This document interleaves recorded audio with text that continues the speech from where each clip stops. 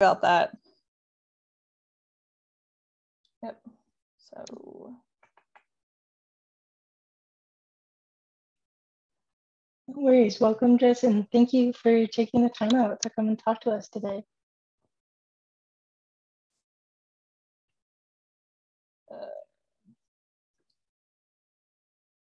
Okay. All right, perfect. Now do you see my total screen again? Yeah. All right, yay, technology. Okay, great. Yes, absolutely. I'm so excited to be here.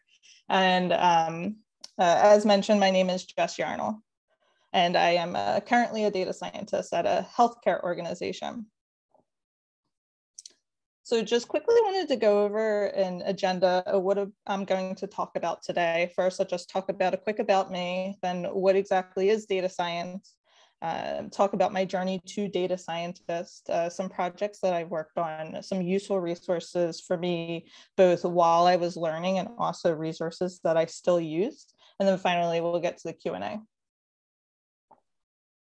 Oh, sorry, just one quick thing. Could you make Cyndia a co-host?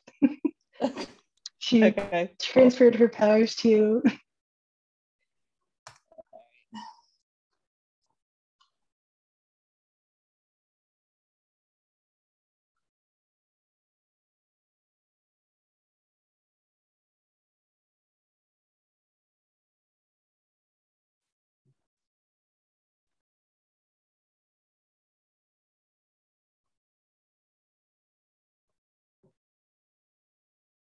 Okay, you should be co-host now. Do you have the, okay. Yeah, thank you. Thank you. Yep, no worries. All right, getting back. Perfect, okay. So about me, I was born and raised in Philadelphia. I've always lived in Philadelphia. So went to elementary school here, went to high school here. Even for my undergrad degree, I went to Temple University. And then for my master's degree, I went to Villanova, which is just right outside of Philadelphia, but I've always been around Philadelphia. So part of growing up in Philadelphia is that I'm really into Philadelphia sports. Specifically, I really love the Flyers. The Flyers are the Philadelphia hockey team. And so I have some pictures here of me throughout the years meeting various Flyers players. I like to go to the games, watch the games on TV, go to events that players are going to be at, and I also collect memorabilia. I also love my pets. So I have a dog that I rescued about 7 years ago. I also have a cat, and more recently, I got a bearded dragon. So I really love my pets. And then I also love video games. So I started playing video games when I was about 3 with Super Nintendo. Played Mario. There was a Lion King game on the Super Nintendo that I just absolutely loved. And more recently, I got the PlayStation 5, and you can see here my dog was almost as excited as I was. So now, what is data science? We're using this term, and I think it's important to talk about what it is. Data science is a buzzword a lot of the times, and it can be confusing. So when I started to prepare for the talk, I thought, why not find the definition of data science? I'm sure somebody said it more eloquently than I could. And what was interesting is I found a lot of conflicting definitions, which I think makes it really hard for people that are trying to get into the field. And so it's not something that's necessarily easy.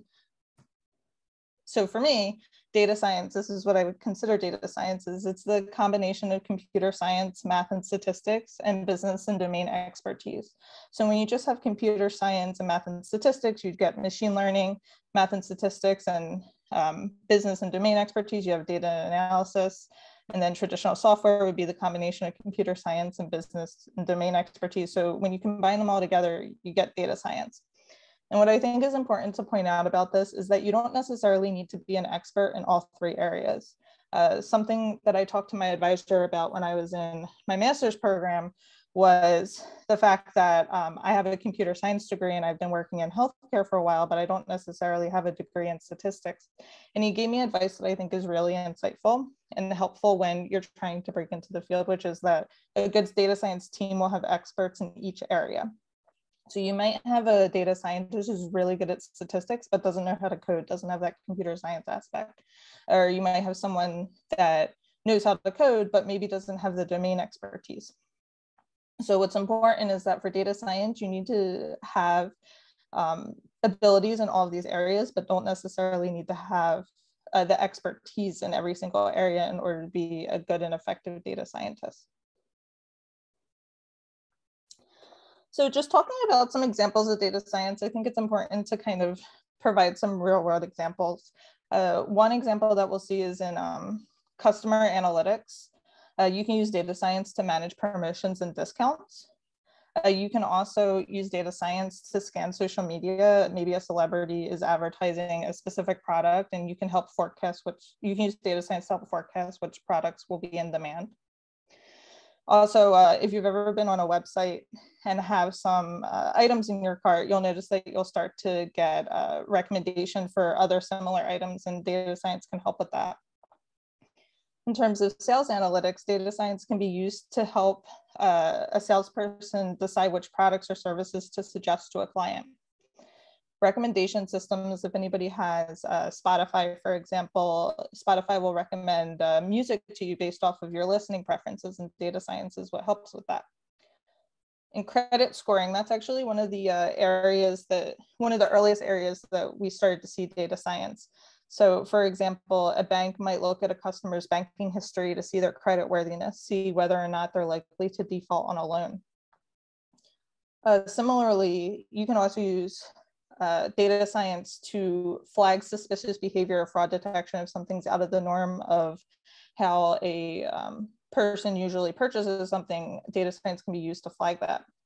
And then with weather predictions, we know that you can predict what the sky coverage is going to be, precipitation, snowfall, whether or not there's going to be a thunderstorm or something like that, and data science is what helps with that.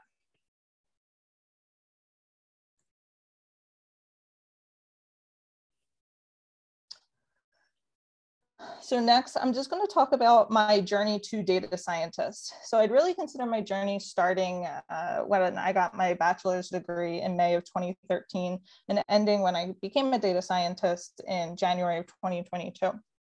So I'll go into detail with all these milestones, but these are what I would consider the key milestones both in school and employment for me. So first, my bachelor's degree. So I actually don't have a bachelor's degree in tech. I got a psychology degree from Temple University, and I was a criminal justice minor. Part of my bachelor's degree for psychology required taking some basic statistics courses. So I did have a couple of introductory statistics courses. And I also realized when I was taking classes that I wasn't necessarily interested in the research aspect, the therapy aspect of psychology. I was more interested in the research aspect. So I knew once I graduated, I didn't necessarily want to be a therapist or a social worker. So after I graduated, because I wasn't going into therapy or go and become a student in psychology for graduate school, I took a job as a customer service representative in a healthcare organization, specifically which specialized in medical billing. And what was actually interesting about this is patients would call with questions about their medical bills, and often they weren't mundane questions, but really questions that were unique and not something that we saw a lot. So through that, I was really able to learn about edge cases in medical billing. I also learned a lot about patient satisfaction. Patients would call and let us know what they thought we were doing well and what we weren't doing well. And it was really helpful for me in getting my feet wet in healthcare and understanding how decisions that are made higher up affect the patient.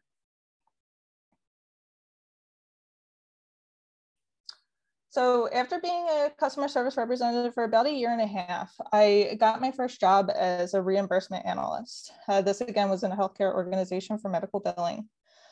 This is when I started using Access and Excel to answer data requests. So not necessarily programming, but just starting to do analytical work in analyzing data. And so while I was a reimbursement analyst, I realized I really liked the analyst aspect. And so I decided I wanted to go back to school for either computer science or software engineering, something in programming. So what I did was I looked at local universities around the Philadelphia area, and I checked to see what their prerequisites were. because I didn't have a STEM background, I didn't have a undergrad degree in computer science, and instead it was a arts degree. I knew that I was probably going to have to take some courses. So what I found out was that a lot of the schools in the area have the same prerequisites, regardless of if you have a undergrad degree in STEM or not. So I was able to get a programming certificate through the classes that were needed for the prerequisite for the computer science masters. And some of these classes included Java programming, Java 1 and Java 2, also some advanced math. I had to take up to Calc 2 for this, some discrete mathematics, things like that. And so through doing that, I had all of the prerequisites I needed for the computer science master's program that I was interested in. So then shortly after that, in August of 2017, I began my computer science master's. I actually started as a software engineering major, and pretty early in the class, I realized I didn't want to be a software engineer, and I was really interested in machine learning and data science. So I switched to computer science. Right around this time in September, I started working as a financial analyst at the healthcare organization in medical billing. And this is when I started learning SQL and also started working on financial projections and answering more in-depth data questions. Next, I got a job as a business intelligence analyst, again, at a healthcare organization in medical billing. I started using SQL more in depth, answering more complex questions. And then I also started using Tableau. And for those who don't know, Tableau is a business intelligence tool that's used to display data in dashboards. And so this is when I started to learn about how to tell stories with data, how to show data in a way that the end user will be able to answer business questions and make data-driven decisions with the dashboards that were being created. And at this time, I was still in school in my master's program, and I started working in the sparse coding lab. The sparse coding lab is something that I'll talk about in a bit more detail in a couple of slides. However, specifically while in the lab, this is when I started working with Python, machine learning, and deep learning. And I also started doing research presentations and working on publications.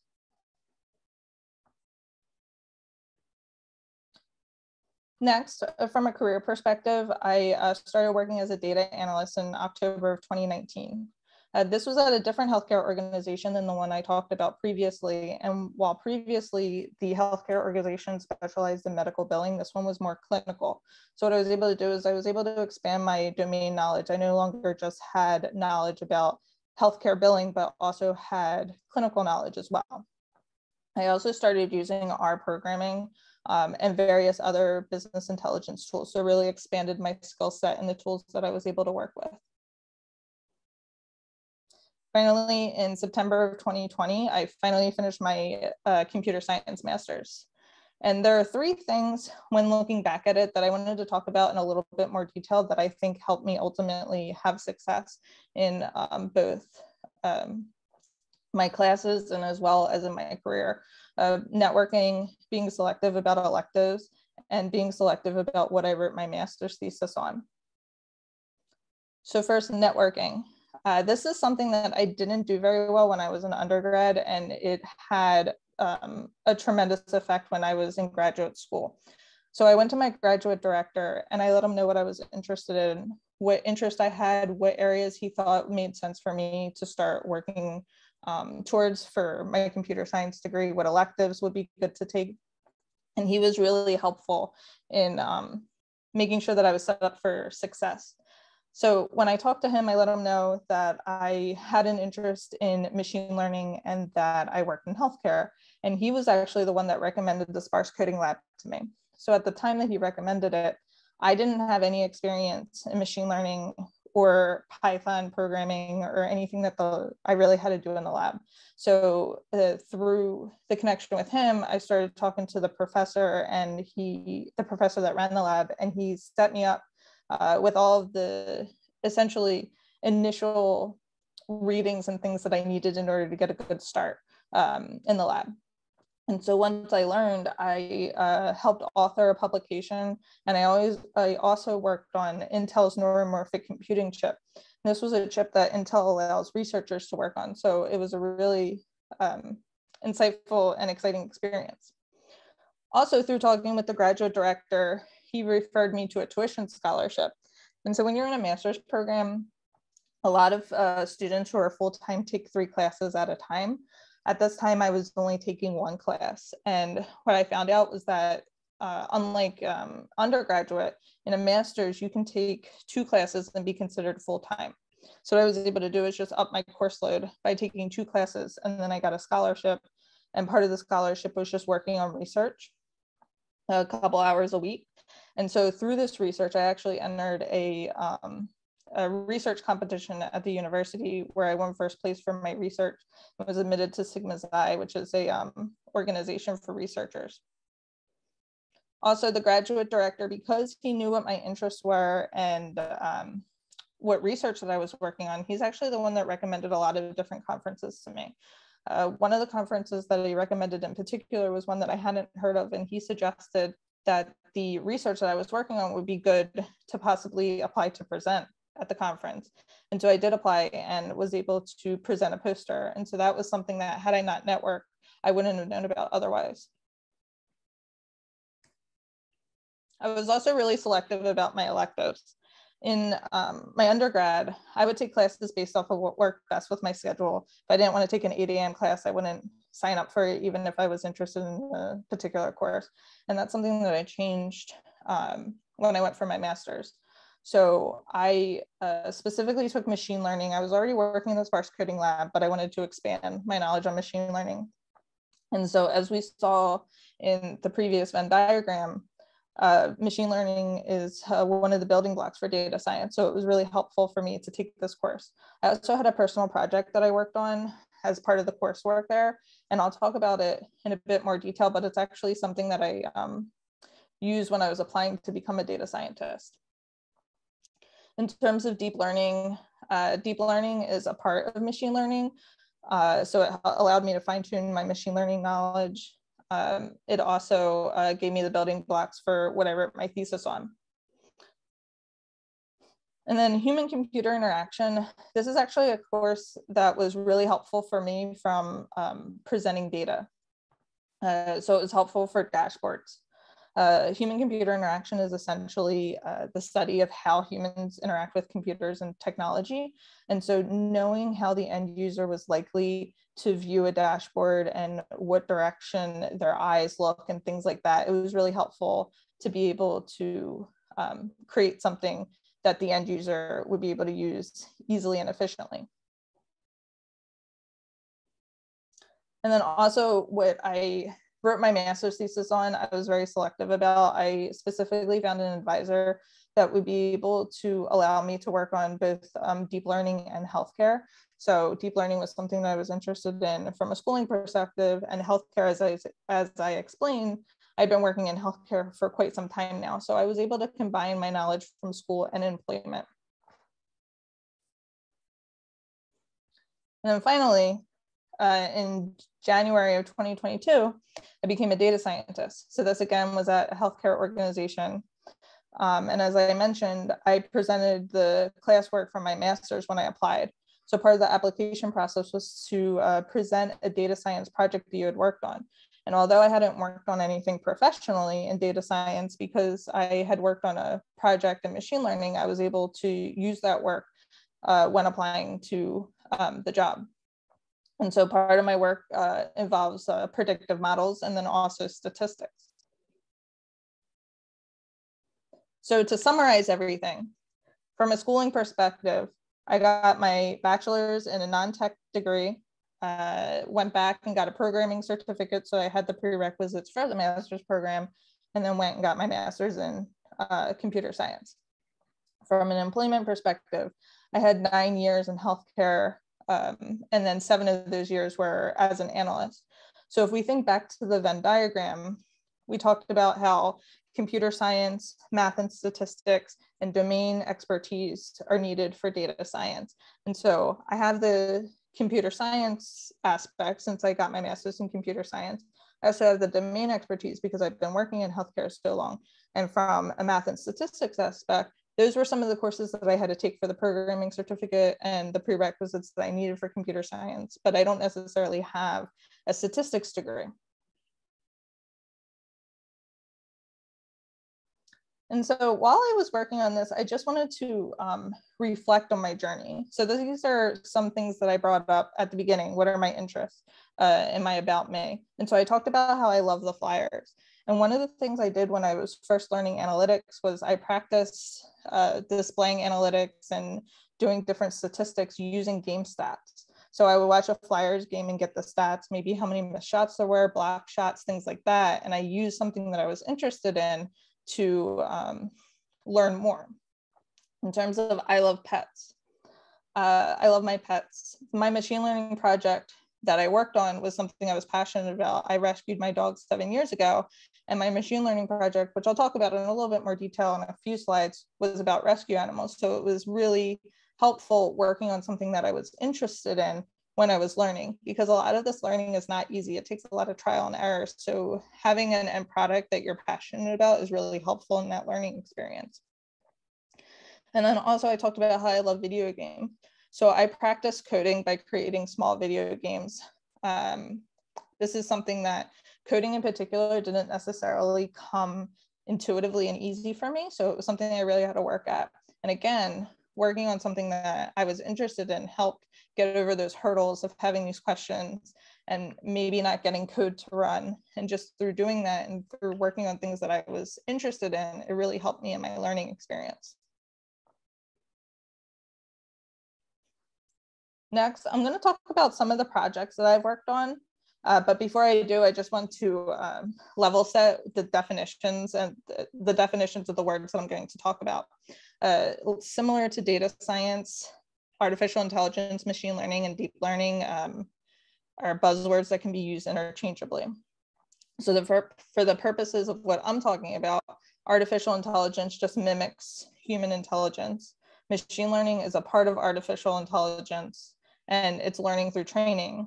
And then finally, deep learning is a part of machine learning, and it involves artificial neural networks. And just really simply explained, artificial neural networks be like mimicking early understanding of how we thought the brain worked. So the first project that I worked on, I had mentioned I worked in the sparse coding lab. So sparse coding, sparse stood for spiking and recurrent software, and then coding lab. So those are a lot of big words that we don't necessarily need to go over today, but essentially I would just describe it as deep learning. So for the paper that I worked on, it was called a neuromorphic sparse coding defense to adversarial images. Again, we can kind of just simplify this into, can deep learning be used to defend against adversarial attacks? And adversarial attacks is, I think, a really interesting aspect of deep learning that I'll just talk about briefly. Essentially, what an adversarial attack is it's an attack on an image through adding noise to the image so that a computer can no longer detect what it could previously detect. So in this particular example, we have a praying mantis and a dog. The computer could easily detect that the top picture was the praying mantis and the bottom picture was the dog. Then this middle column of pictures, we have some noise. So if we add these noise to the first image, we see the third column of images. Still, we can tell this is a praying mantis and a dog. However, a computer can no longer tell that. So it confuses the machine learning algorithm or deep learning algorithm that you're using to classify the images. And so this was one of the projects that I worked on in order to get started towards data science. And the answer to this question for the paper that I worked on was that, yes, we can use deep learning to defend against adversarial attacks. Also, I mentioned the thesis that I worked on. So the title of my thesis was X-ray classification using deep learning and the mimic mimic CXR data set. And the question that I was trying to ask is, can deep learning be used to detect pathology in lateral chest X-rays? Essentially, what this project was meant to do is use the deep learning algorithm to see if a patient had a particular diagnosis based on just looking at the chest x-ray. So again, this is similar to the previous work in terms of we're looking at image classification. And while I won't go into the details, the answer to this question was, again, yes, we can use it. And then another project that I worked on, which I think is the one that was the most instrumental in my career, becoming a data scientist, because I actually presented this as part of my application, was predicting animal shelter outcomes using the random forest algorithm. The random forest algorithm is a type of machine learning algorithm for classification. And so the question was, can we use machine learning to classify or predict the outcomes of animal shelter cats and dogs based on their age, breed, color, and gender? And this data was publicly available, so anyone would be able to try and solve this problem. I just went on to government websites and was able to download the data for their shelters. And then I cleaned the data up and then ran it through this algorithm. And so for dogs, the algorithm was able to predict dog outcomes with 85% accuracy. This image on the right here is the 4 features that I talked about: breed, color, age, and gender. And what's interesting about this is anyone who's familiar with dogs knows that a lot of people are very interested in specific breeds of dogs. So certain dogs might be more likely to get adopted faster. Similarly, there are other dog breeds that are in shelters for a long time. It's harder to adopt them. So we can see through this algorithm that we were able to predict whether or not a dog was going to be able to, or whether or not a dog was going to get adopted with 85% accuracy, and what the dog's breed was the most determining factor in that. In terms of cats, not quite the as high accurate, but still 71% accuracy, we could predict the outcomes. And unlike dogs, cats' determination for whether or not they were going to be adopted wasn't breed, but was age. I think that this is makes a lot of sense if we think about cats and what is something that's desirable in whether or not you're adopting a cat. So cat breeds aren't necessarily as prominent as dog breeds. A lot of cats might be just like tabby cats, but age, so whether or not it's a young cat or a kitten, was something that was more important for determining whether or not a cat was going to be adopted. And again, this is something that while I learned about this information in my master's classes, it's something that I would have otherwise been able to do the project on because everything was publicly available. And so now I just wanted to talk about some useful resources. The first couple of resources that I want to talk about have to do with programming guides and courses. If anyone isn't familiar with Reddit, Reddit has a ton of different subreddits, and you can go to a lot of different coding subreddits. One of the ones that I found really interesting and helpful when I was first learning was Learn Programming and their FAQ. They have a list of tons of free resources that you can use to get started in coding whatever programming language you're interested in. There's also a book called Automate the Boring Stuff with Python. This is what I used to learn Python. This book is free. You can go to the website and it has instructions on how to do a lot of things that are really interesting. And calls it boring stuff, but one of the examples of something that you can learn is you can write a program, an application that scrapes a web page to tell what the weather is. So you can essentially create your own weather app. Humble Bundle. This is something that is a little bit unique. So Humble Bundle is known for video games, but they also have these bundles. Right now, unfortunately, I looked it up and there aren't any really good ones for what we're talking about today, but they have bundles that are either books or software based off of a particular topic. And so you might have something that's like Learn Data Science. And so it's a bunch of different books about data science, or Learn Coding and a bunch of different books about coding, Learn SQL, Learn Machine Learning, things like that. So these are updated fairly frequently with new bundles. So I definitely recommend looking at them and seeing if there's any bundles that interest you. And the cool thing about Humble Bundle is the money goes towards charity. Then MIT OpenCourseWare. This is a list of courses from MIT that were recorded. A lot of them are a little bit older, but essentially an entire semester of whatever course that you're interested in was recorded, and all of the syllabus information, the homeworks, the exams, the quizzes, everything is available for completely free. So you can go on and learn about a particular topic. I actually used this to learn about linear algebra because I hadn't taken linear algebra, and I just followed along with the linear algebra course. They also have different programming courses, other maths and things like that. And then W3 schools. This is something that is pretty common. I still use it all the time, especially with SQL. If I don't remember how to do something in SQL, I'll look it up on W3 schools. It's really useful. There are other languages as well there. And so it's helpful to just get started, and even as a reference later on when you already know a particular language. In terms of data visualization, Tableau and R, I talked about these already. Tableau has something called Makeover Monday, and then R has something called Tidy Tuesday. And like the name suggests, Makeover Monday is on Mondays, Tidy Tuesday is on Tuesdays. And these are essentially fun little exercises that both of these groups release data sets for, and it'll be a data set about something, and you can visualize the data. And so what's great about this is because it's a community working together, a lot of people, or a requirement of it is actually to share your code so that others can know how you did a specific visualization or dashboard.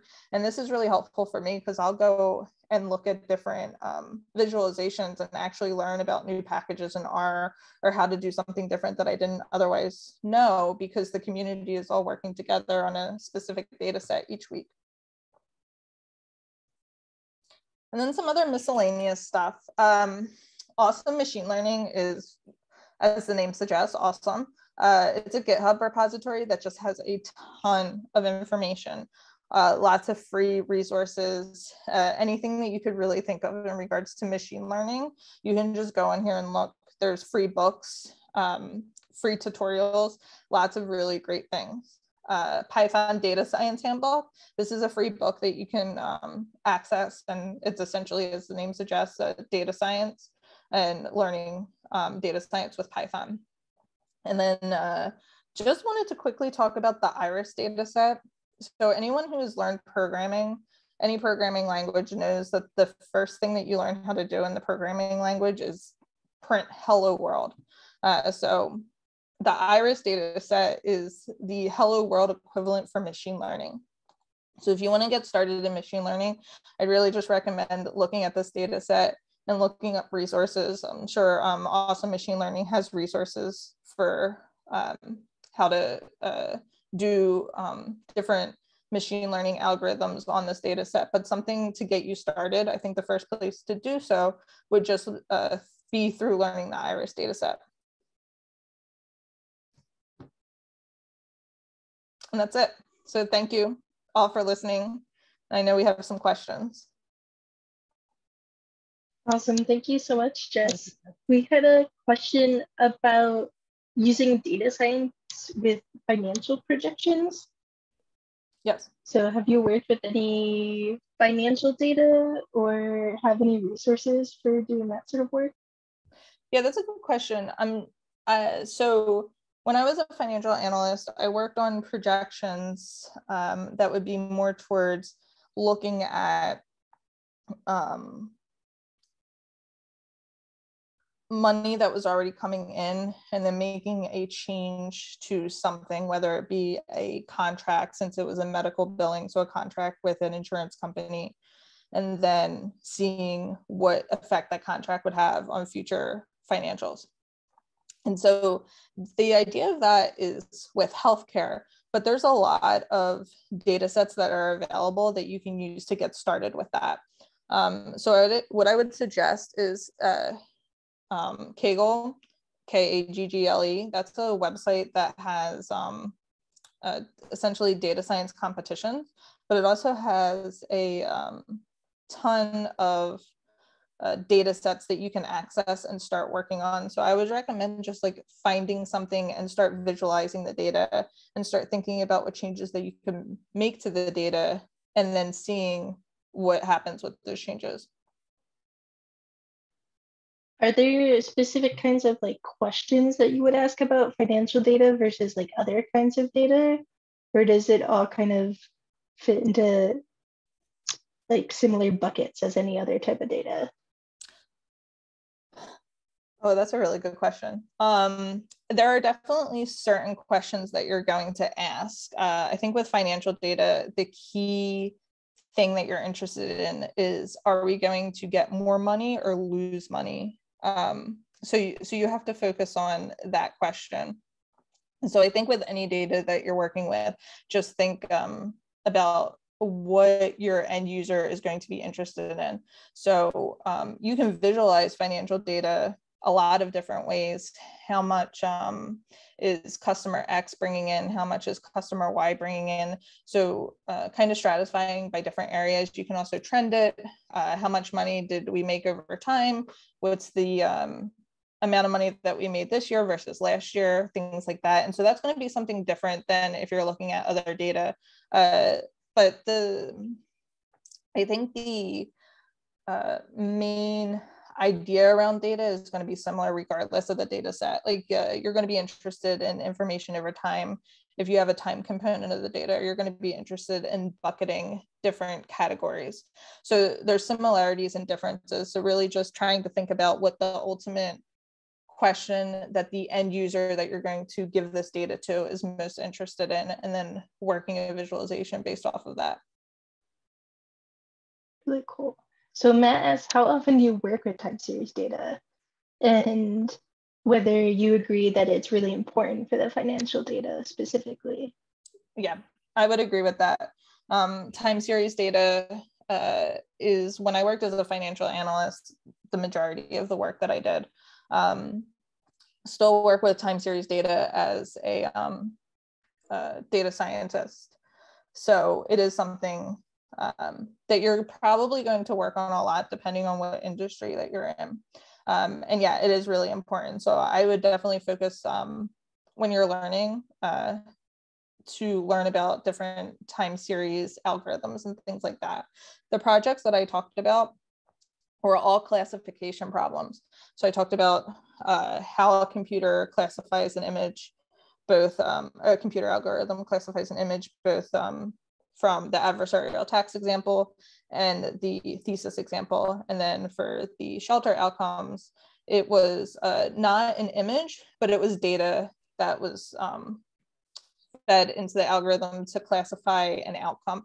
And so that's different than time series. So if that's something that you're interested in terms of financials or other industries, I think it is important to learn about. So speaking of learning, our other question was, do you feel like the education you had prepared you for your day-to-day job? So did the background in healthcare help you feel more prepared, or did you feel like you had to like learn a lot on the job? Yeah, that's a good question. I did not have experience with logistic regression, which is one of the questions that came up in my interview for a data scientist. And I was familiar with it from reading about it, but I didn't learn about it in school. And I reached out to my professor that taught me machine learning. I let him know I got this job as a data scientist, but also let him know that this question had come up. And he, his response was kind of comical in the sense that he considered this type of algorithm lower than what he would teach in machine learning in terms of difficulty, and also wasn't something that he was necessarily interested in from a research perspective. So that's why it didn't come up in the class. So it was actually something that I had to teach myself because I didn't learn about it in my class that I would have learned about had I taken a statistics course as a graduate student. So there were aspects that I needed. There are aspects of my job that I needed to teach myself. that the coursework in and of itself wasn't necessarily enough. But I think it's like that with everything. You're not going to be able to learn everything. So there are a ton of things that I learned about in school that are extremely helpful in my day-to-day job. So just understanding that, especially in technology fields, there's constant learning. The industry is always changing, so it's important to stay up to date and to learn about things, because it's unless you're taking a class on every single subject, you're not going to know everything. And I think school and taking certain classes really helps prepare you for how to do research on your own and learn about these things without having a syllabus in front of you that tells you exactly what everything that you need to learn is. Now that you're in the job, have you found yourself spending more time on the programming aspect of it, or on like the statistics? Like, what do you find yourself brushing up on more? I find myself brushing up. Yeah. Sorry, go ahead. Oh, and I was just going to say, like, what's like changing a lot? Are there like new application areas with all these advances in machine learning that you have to stay on top of too? Mm-hmm. Yeah, so far I found myself reading up more on statistics. And I think that makes sense because I don't have a statistics degree. Had I had a statistics degree, then I probably would spend more time reading up on the computer science and coding aspect of it. Part of my interest in this field is that I'm just genuinely interested in the advancements of it. So I do try to stay up to date on reading about new advancements and everything. But yeah, I do have to kind of know what my limits are. And if I'm not particularly sure about what statistical tests to run for a particular problem, read up on it and understand what one would be best, because I don't quite remember it from my psychology introduction to statistics course. Yeah, that makes a lot of sense. What kind of healthcare data have you applied data science to? Like, is it like data across the whole like system, from like billing to like patient information to like outcomes? Yeah, it could be anything. So I haven't necessarily worked with outcomes, but it is something that other data scientists in the organization that I work with do. There's financial data. Yes, there's operational data that I've worked with as well. So for example, operational data would be how many patients did you see on a particular day, and how many patients do you anticipate seeing 10 days from now? Yeah, that makes sense. So basically any questions the organization might ask, then you could try and answer them with data science. Yeah, exactly. And while I have experience in healthcare, I think the healthcare experience that I have just allows me to know certain jargon and how things work. But the general idea of data science is going to be similar across industries. So the healthcare problems that I work on, I can also work on similar problems in the finance industry or in a different industry. Yeah, that makes sense. You talked a little bit earlier about networking, but do you have any recommendations for like how to network, or do you want to re-emphasize like how important you found it, or at like what stage? Like, would you recommend doing it earlier or later in your job search? Yeah, really good question. So to be completely candid, I did no networking when I was an undergraduate, and it really hurt me. I didn't talk about it in my talk, but I knew I didn't want to be a therapist.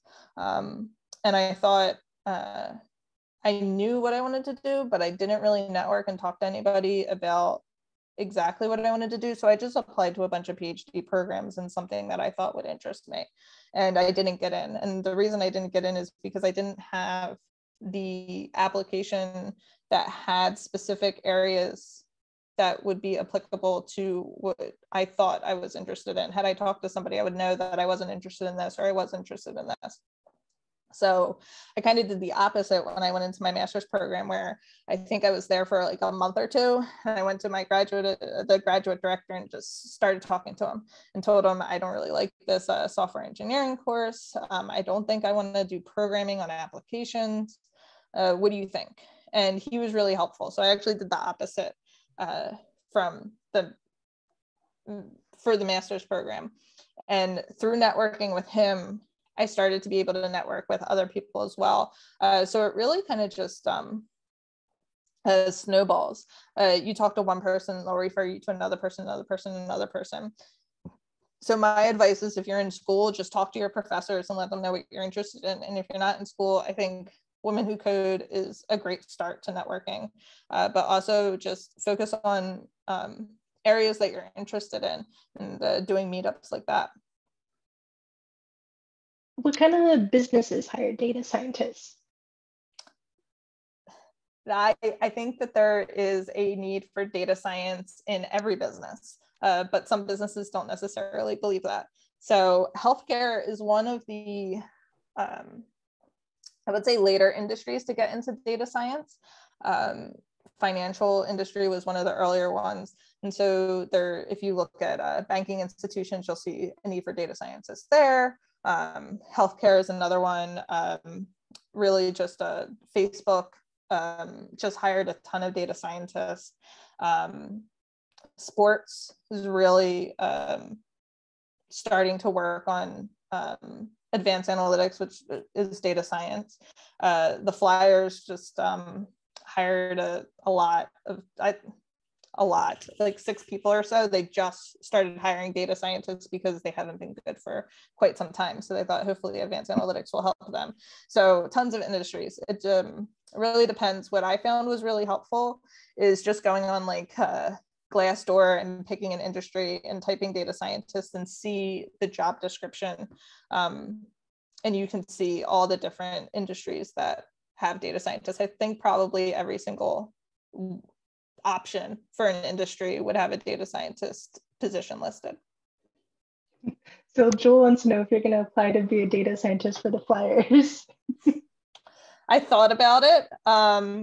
The job application said nights and weekends occasionally required. I was like, nah, because I don't work nights and weekends now. So I'll just watch and then wonder what the data scientists are actually doing when things don't work out well. I would love to though, but no, I didn't apply. I do like healthcare a lot. Thanks. Yeah, it sounds like. Sorry, go ahead, Becky. Sorry, go ahead, Cynthia. No, that was actually a really awesome question, Joanne. I have a few questions actually. I was actually truly impressed how you, with an undergrad of non-technical background and moved into a much more technical and the most technical area of data analytics and data science. Do you think your role as data analyst helped you become a data scientist?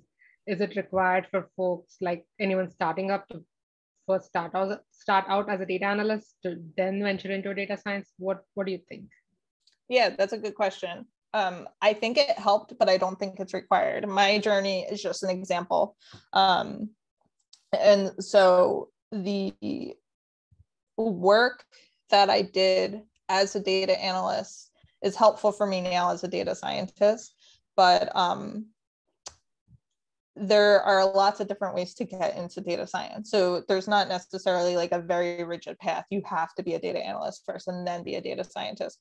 And there are people who are data scientists and then decide that they want to be a data analyst. So you can actually go in the opposite direction. So it's not a requirement. It's just that there are aspects of data analysts in the data science field. Thank you. So I know you shared a lot of fantastic resources for anyone to get started.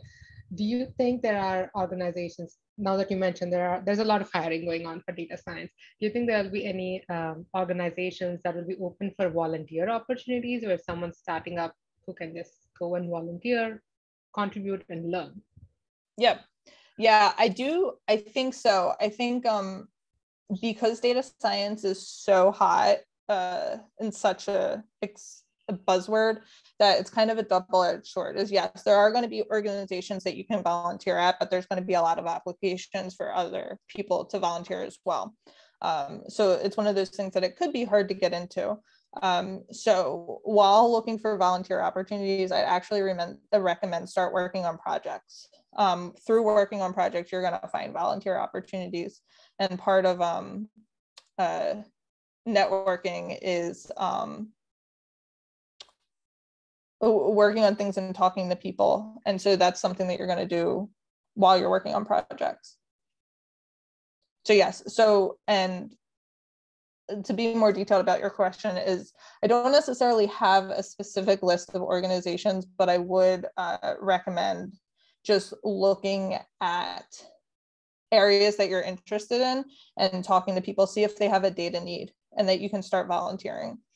Because it's kind of hard to sell data science. Data science is kind of like a scary word to people who don't already have data scientists, but there's always a need for data.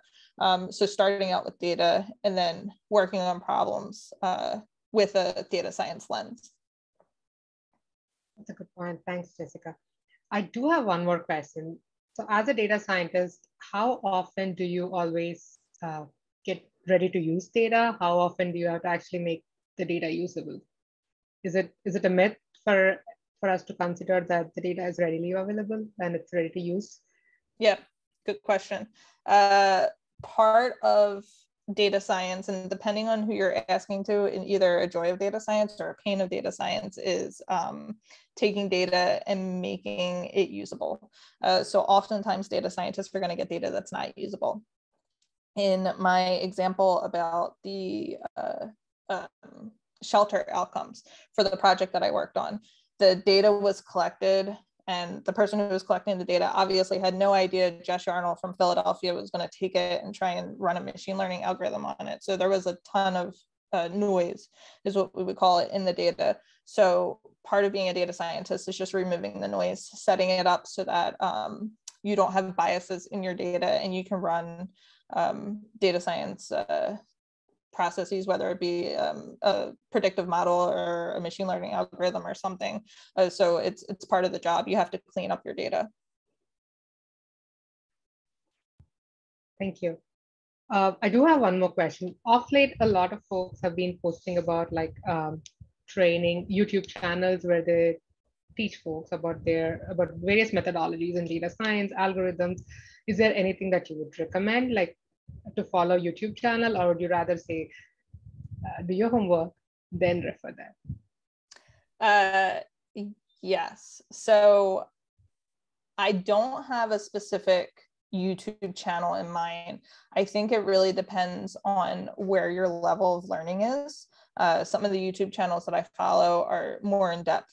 There are YouTube channels that summarize articles and articles in terms of like scientific papers. And so I think those are really helpful to get your feet wet in understanding the research behind data science and how data science came to be. But it really depends on what you're interested in. So I would recommend just seeing what level that you're at and trying to find a channel that's applicable. One of the great things about Awesome Machine Learning is it has a ton of information about that. So it has blogs and it has podcasts. So you can actually look at that and see which one is of most interest to you. Maybe you aren't necessarily interested in the nitty-gritty statistics details, so you wouldn't want to follow a blog or a podcast about that, and you're more interested in the high-level information. Thank you. Looking back at the coursework you've done, including your programming certificate and SQL and Python and R, what do you think is the most important programming language, like the base foundation? And another addition to that, is there any one coursework that you would like recommend that you have to do this? That's the core. Yeah, really good question. I would say Python. And I think that there are data scientists that would disagree with me. And actually in my job as a data scientist now, I don't use Python. So it might seem like bad advice, but Python is what got me started, and a ton of tutorials are in Python. You can also use R, but I think Python for data science is just better. And so if you're interested in starting, I would learn Python and start doing tutorials in Python. The how to automate the boring stuff with Python is what I used to learn. And then there's also the Python data science handbook. So learning Python and how to apply it to data science.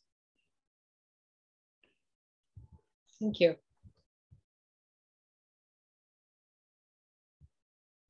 If anyone else has any questions, please post in the chat.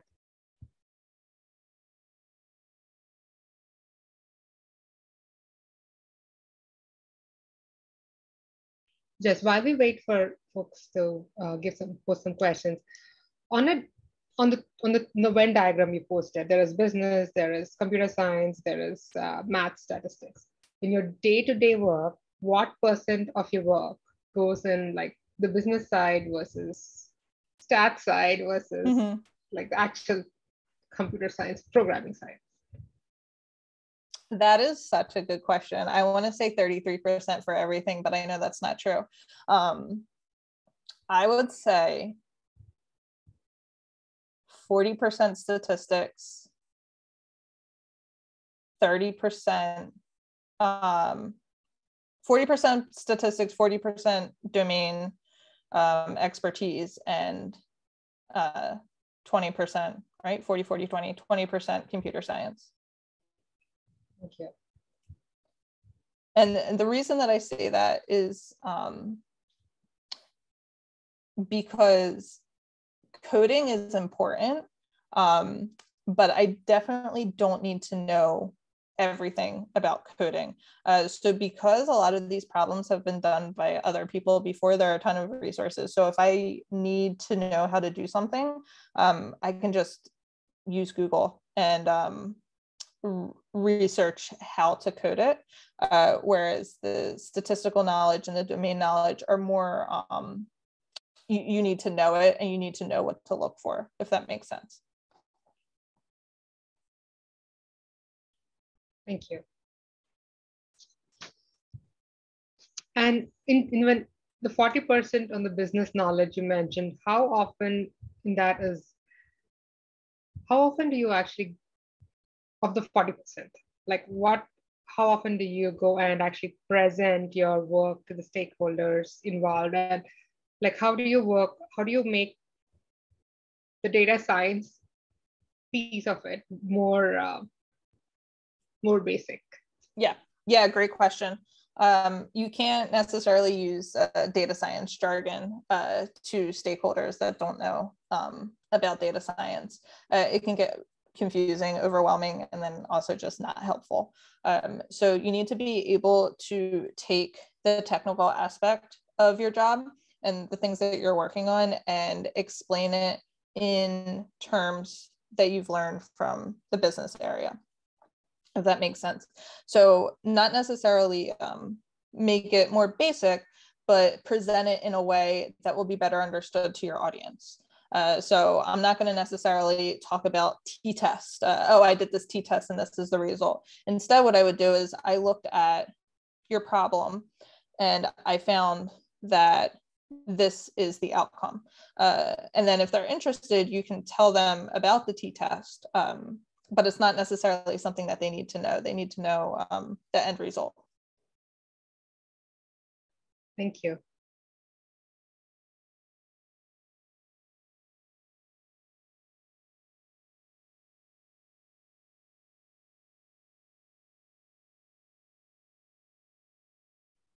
Looking at the chat, anyone have any more questions? Anything you want to ask Jess?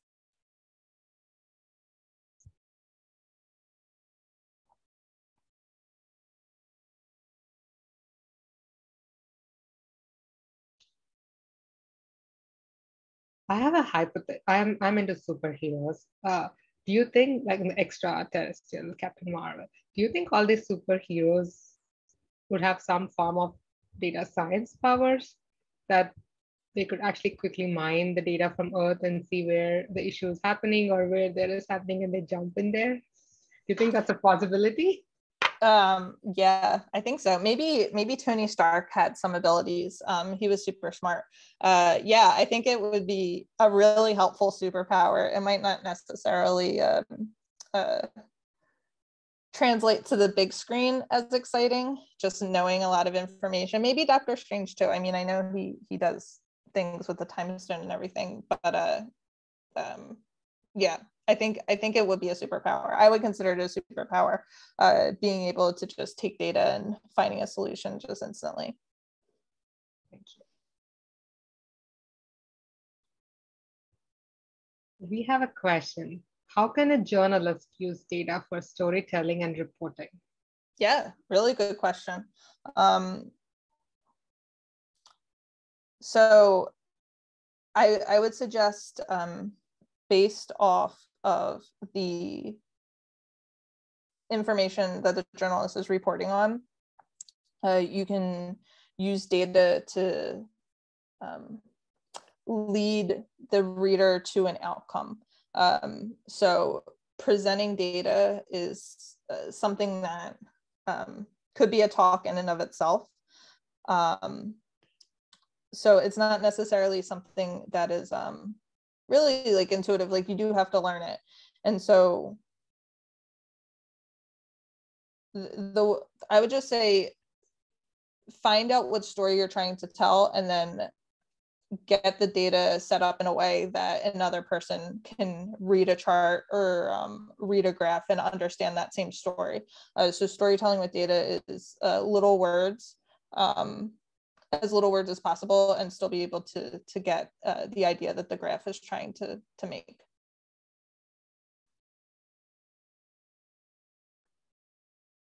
Thank you. Joel has a question. How can data scientists help our country get away from fake news and misinformation? Yeah, that's a good question. That's actually an area of data science. You can use data science to flag fake information just through natural language processing. There's actually a website that I use. I'm not sure if anyone's familiar with it. It's called FakeSpot. Fakespot.com, I believe. And you can put an Amazon listing or other website listings in there, and it essentially runs an algorithm to be able to tell, based off of the text of the reviews, whether or not the reviews are fake or not. And that's similar to fake news as well, right? So essentially it's going to scour the article. Fake news is a little bit different in the sense that it'll scour, the article and be able to scrub the web and be able to tell if this information is real or not. And you can also do it in a smaller scale of just looking at reviews from Amazon and being able to tell if the information is real or not. And it essentially looks for certain words. And the repeated use of certain words or the repeated use of phrases in slightly different ways, or even maybe identical, that a user wouldn't necessarily be able to find easily, but computer algorithm, data science, it can run through things instantly.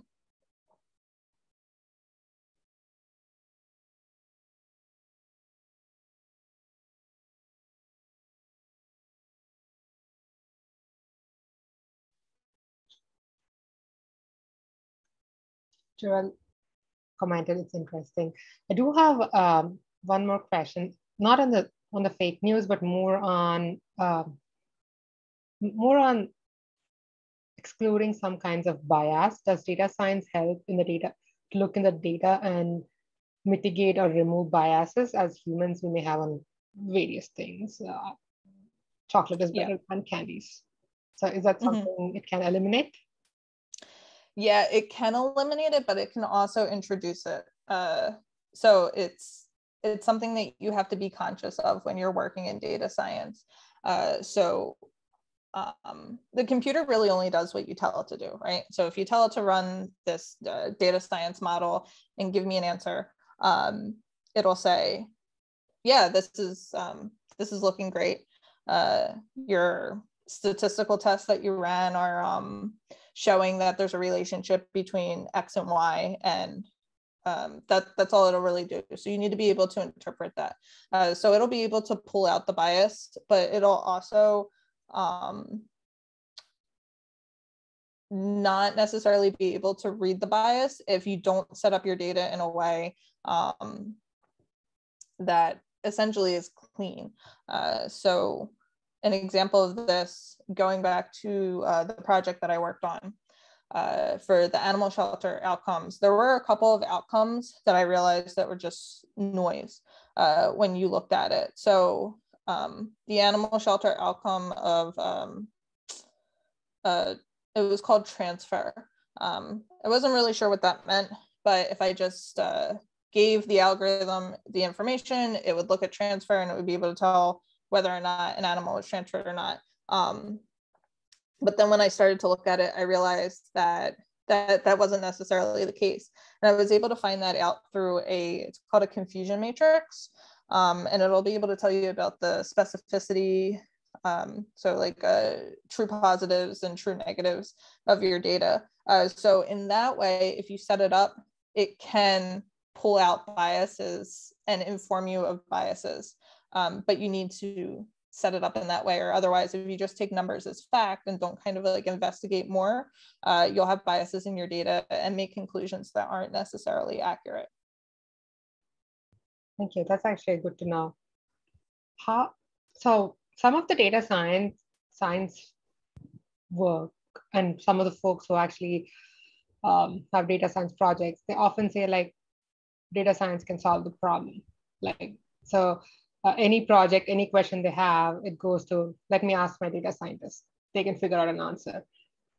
But how would, in their mind, in most of the stakeholders' mind, they think there is 100% accuracy, knowing it is a algorithm, it is a machine generated model. How should we as people in data and people entering into data science talk about, set expectations with a stakeholder? Like, this is again not going to be like. Yeah, that's a really good question. Models are really never going to be 100% accurate. If it is 100% accurate, it probably means there's something wrong with your data. Maybe you have all pictures of cats, and then so if it accurately classifies an image 100% of the time, well, if it's all cats, then it's easy to do that. You just pick cats. So I would actually caution against too high of a accuracy when you're testing your model, because it could mean that there's something amiss with your data. You need to fine tune your model. You start out running your model, you get accuracy, and then generally you're going to have to fine tune it until you get a model that works with your data. So if it's too good from the start, it's usually too good to be true. And so I would caution against expecting 100% accuracy when you're talking to your stakeholders, but also understanding that, like, not only are computers not 100% accurate, but humans aren't 100% accurate either. And there is something interesting that I learned through schooling, especially with image classification, and the X-ray work that I did, is that radiologists didn't always necessarily agree on what the image represented, what pathology or disease the patient had.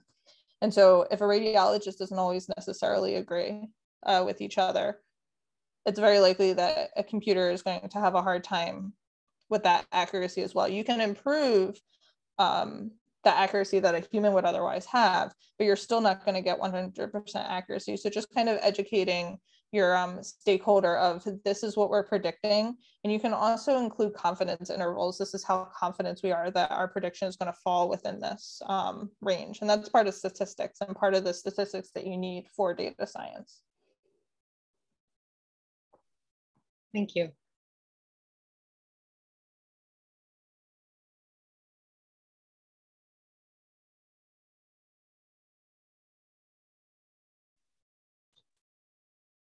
Anyone have any other questions, comments?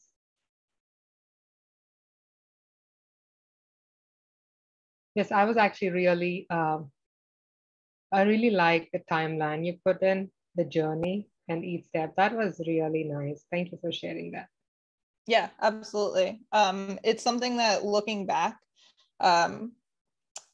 it feels like a long time. It took me, 9 years from when I graduated undergrad to when I became a data scientist, but I was making important steps in achieving my ultimate goal along the way. And I didn't graduate automatically thinking like I want to be a data scientist, but I kind of worked my way into it based off of understanding my interest in talking to my graduate advisor, other people that I network with, and just through learning in my career that this is something that interests me.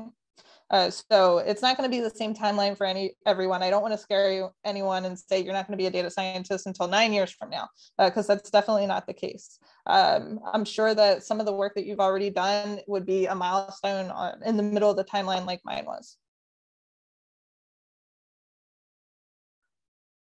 Thank you. That's a good point. And if folks are finding this session very informative and appreciating your time and you sharing the experience. Yeah, absolutely. I really appreciate everyone's time and allowing me to share my story, and always happy to answer any questions. I know that my LinkedIn was included in the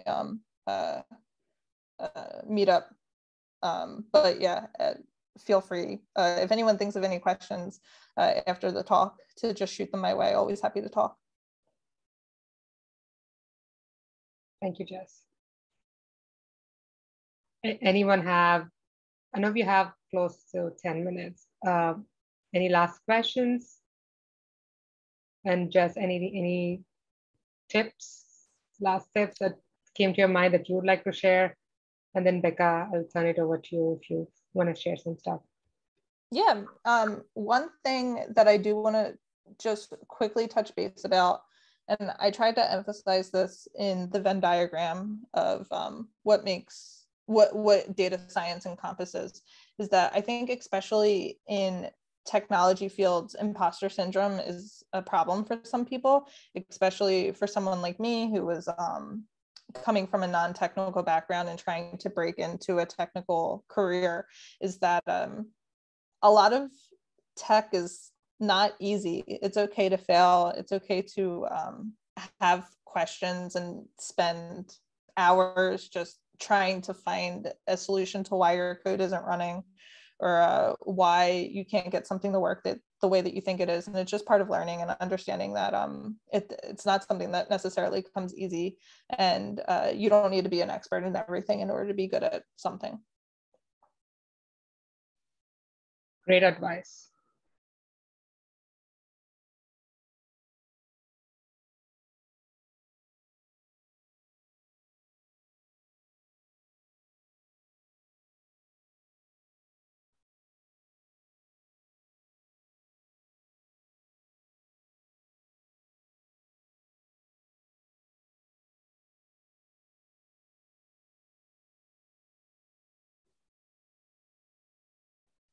All right.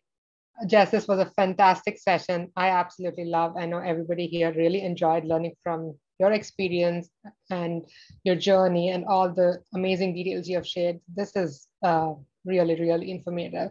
And I appreciate that you also shared your LinkedIn profile on Meetup. And I'm sure we'll reach out to you if you have more questions. Thank you. Yep. Thank you all for joining and for all the amazing questions you had asked us. This was a great session. Thank you, and have a great rest of the day. Bye-bye.